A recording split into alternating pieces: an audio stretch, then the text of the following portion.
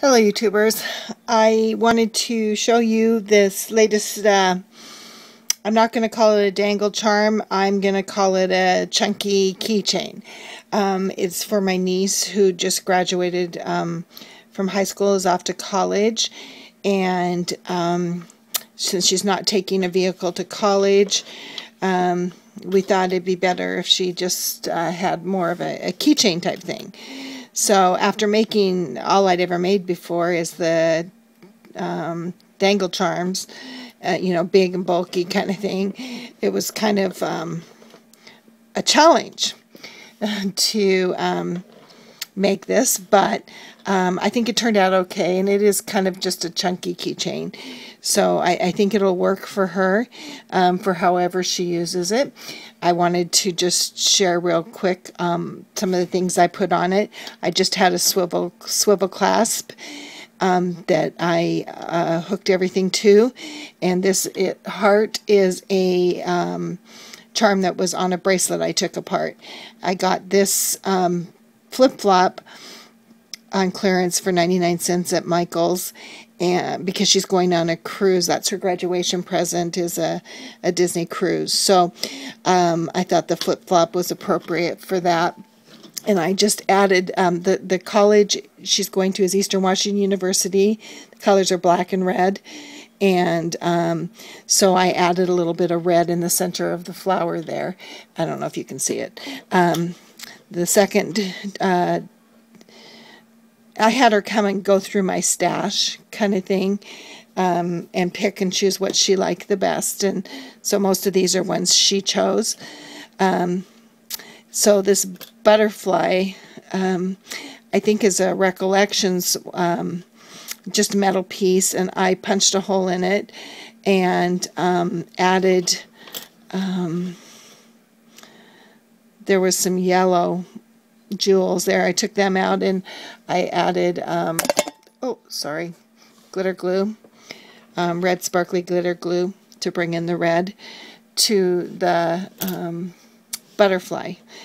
And almost all of the beads, the flat black and the red and black and the spacer beads, the silver spacer beads, were all from the bead gallery at Michael's.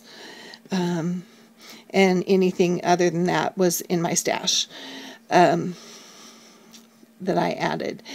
So so that's that one. This one, I had this charm that said Adventure, or this washer that said Adventure that she chose, and this crystal bead is actually from my grandmother's stash. So I know that that's very old, because I inherited some crystal beads when she passed away. And she was a crafter, so maybe that's where I get it from. So those are just beads. This is a charm from Michael's. And this I got on clearance at Michael's also, and I wanted to add it to this, so I tried to add it to the center of the heart, and it just didn't work. I tried and tried and tried and couldn't get it to work, so I added it to the bottom, and it looks good. It's really pretty. The issue I had with these is you can see the back of these, and the butterfly wasn't so bad. I could maybe even decorate that up some more, but this heart was really ugly on the back, so I blinged it up. And actually we lucked out because A is the same from both sides, so you can, when you see it from the back, there's still an A. I added little gems that I had in my stash. I super glued them on, and then there's some bling, a flower that I had in my stash that I used somewhere else too, and then I used the red glitter glue in the center to bring in the red. So this looks pretty good from the back now. So I was glad I did that. This is the bottle cap that I made. I downloaded the image from her for her college and used glossy accents to cover it and punched a hole in it. Oh, I was going to put something on the bottom. I'll have to maybe think about that. I punched a hole to do something on the bottom, so I need to figure out what I'm going to do there. And this has the red zebra on the back of it, so that's okay from the back. These are little alphabet metal tags that I had in my stash. I've used them in all the dangle charms I've made, and so she wanted them in hers, and I actually on the back added the heart bling and the red glitter glue to kind of tie that all together.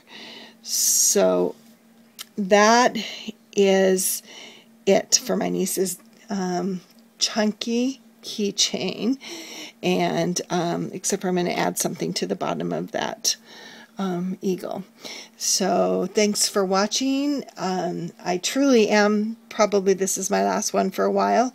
I'm headed to California, Northern California tomorrow to visit my grandkids. So thanks. Have a good week.